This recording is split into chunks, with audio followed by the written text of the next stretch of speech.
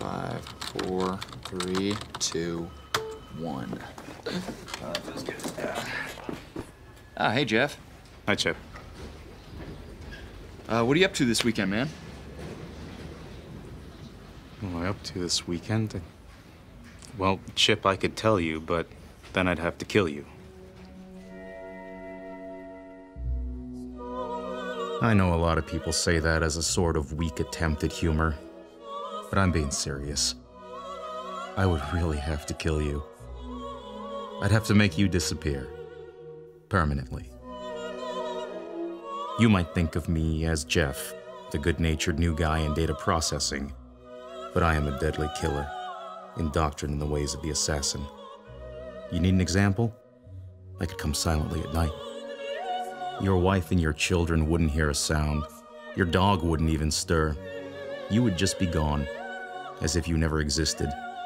No trace, no clues. The local authorities would scratch their heads in puzzlement. "We don't even know where to start," they would exclaim. It's as if he's disappeared into thin air. I am not joking. Unlike the hilarious IT guy who tells you, "I could show you how to turn on your out-of-office assistant, but then I'd have to kill you."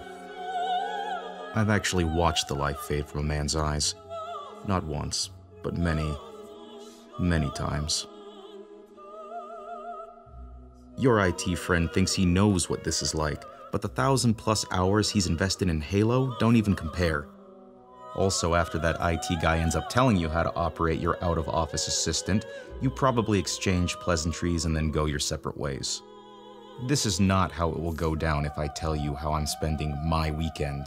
Because as I mentioned before, if I were to do that, I would have to kill you. For real and forever. It wouldn't be a choice. It would be an automatic reaction. Like pulling your hand back from a hot stove.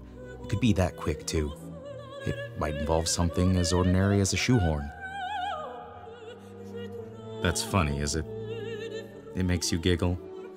There are 95 things even more mundane than a shoehorn. Things you might find even more hilarious. And the more we talk about this, the closer I get to telling you about my weekend activities, and then, my friend, this game we're playing, this little dance, will be over. Once you hear about my weekend, you'd better make sure you are never alone, that you always stay within the safety of a crowd.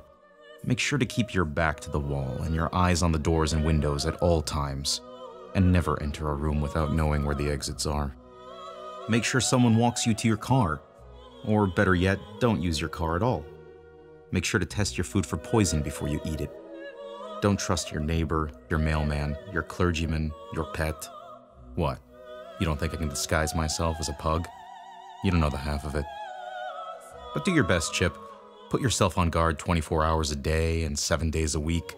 It still won't be enough. Because it will slip your mind, and when it does, the very moment you let your guard down, I'll be there.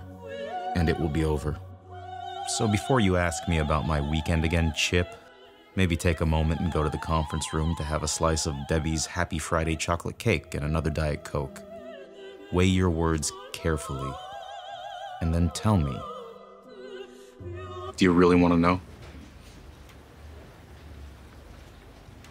Definitely not, man. No. Are you kidding me? No. You just stared at me in silence for 2.5 minutes. You're a freak, dude. No, everybody thinks that you're a freak. I was being polite. Don't do shit like this. Okay. All right? Okay.